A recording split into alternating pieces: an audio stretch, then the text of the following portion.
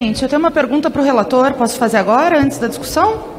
Melhor na discussão, né? Não é discussão, é uma pergunta para o relator, porque nós temos a medida provisória, que de fato é uma necessidade para garantir um prazo de isenção de 6 meses para as pessoas de baixa renda do estado do Amapá. Mas tem um artigo 4º que é um jabuti gigante e que não é objeto da matéria.